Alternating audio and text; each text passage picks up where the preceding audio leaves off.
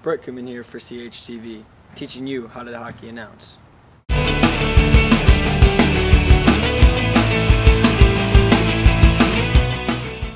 Hockey is generally one of the hardest sports to learn, so let's start off with some basics.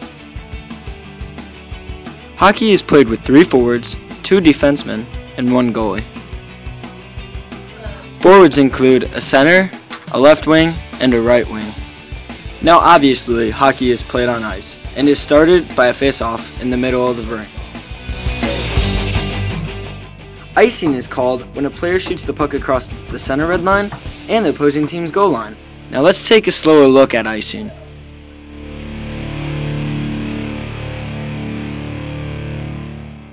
Offsides is called when a player on the attacking team enters the attacking zone before the puck does, unless the puck is sent or carried there by a defending player.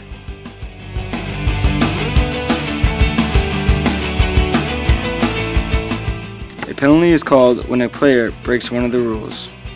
The player will then sit in the penalty box for 2 minutes. The team charged with the penalty will then have to kill the penalty for the 2 minutes, playing 5-on-4. A penalty shot is awarded when a player on a breakaway gets tripped. The player then gets an attempt to score a goal without opposition. He just has to beat the goalie.